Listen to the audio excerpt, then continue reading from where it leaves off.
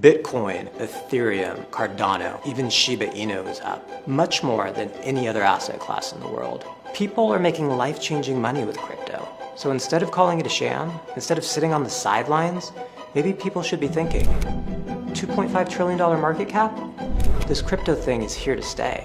Let me make sense of it for you. MasterCard, JP Morgan, Bank of America, Walmart, Mercedes-Benz, the list goes on and on.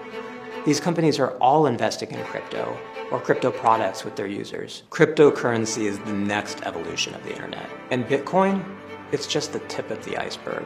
Finance, art, real estate, banking, they're all going to end up on the blockchain. It's inevitable. The real question? Which cryptocurrencies are going to be the champions of their industries? Which cryptocurrencies are going to make you rich? And which ones are going to zero?